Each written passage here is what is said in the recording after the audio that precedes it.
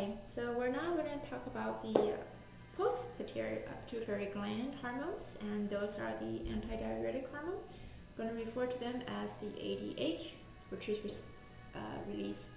produced by the supraoptic nuclei in the hypothalamus, and the oxytocin, which will be referred to as OT, which is produced in the paraventricular nuclei of the hypothalamus. And ADH will go on. It's a decreased urine output from the name anti-diuretic. Diuresis means to urinate, so anti-diuretic means, you don't go to the bathroom as much. So that's a peptide hormone, and its target is the kidney, specifically the tubules, and it uses the secondary messenger system with the cyclic AMP. And the effects is, as we covered, it decreases urine output, increases blood volume, decreases osmolarity in the blood. And why it does that is to prevent us from getting dehydrated and from water overload. So dehydration happens when there's an increase in your solute concentration. So if you eat a lot of salt, you often have to drink more water. Basically, your red blood cells would shrink if the osmolarity gets too high in your blood, and you don't really want your red blood cells to shrink. Anyways, it can be stimulated by any of these things that could increase your solute concentration, like hemorrhaging, less fluid intake, dehydration, cardiac shock, diarrhea, increase in perspiration. If you drink a lot of alcohol, well, if you drink a lot of alcohol, you actually inhibit ADH.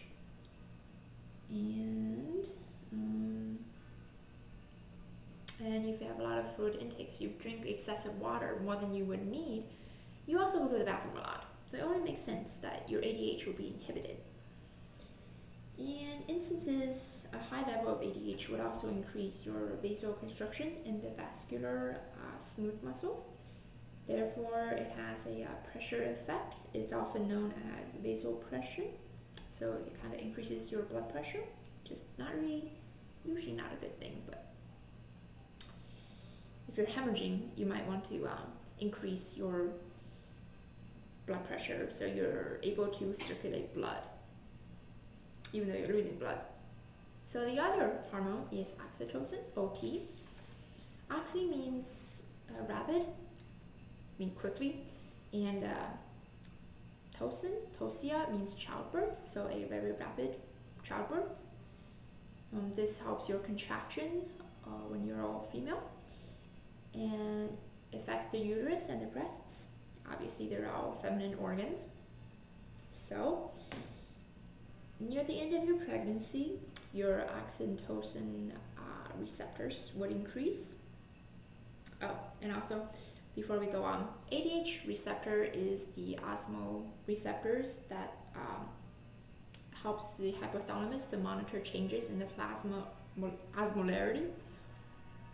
So the receptors in the uterus, also monitors like your pregnancy and like increases your sensitivity to OT.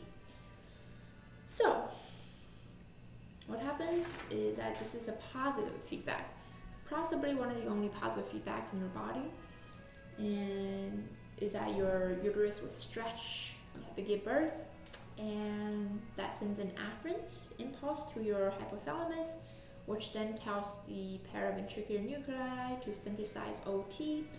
That goes into the posterior pituitary gland. It gets released. It uses the PIP2 calcium messenger system, and the calcium increases contraction, causing the baby's head to push up more against the wall. It stretches, and this starts all over again. So in the breasts, it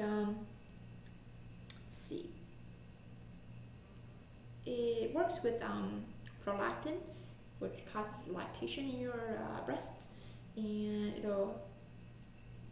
there's a mechanical pressure when there's suckling of the infant, which will increase OT release, which then releases more milk. So milk letdown reflex, this is known as. So in people who are not pregnant or they're not female, it blunts the effects of cortisol in your physiological stress. It helps men to move semen in the reproductive tracts, and also helps with ejaculation. And it's a cuddle hormone. It kind of stimulates your nurturing, affectionate behavior in human beings. So it's stimulated by, obviously, the uterus stretching, infant suckling, psychological stress, and it's inhibited by a lack of appropriate neural stimuli. So, hope you learned a lot about oxytocin and anti-diuretic hormone of the posterior pituitary gland.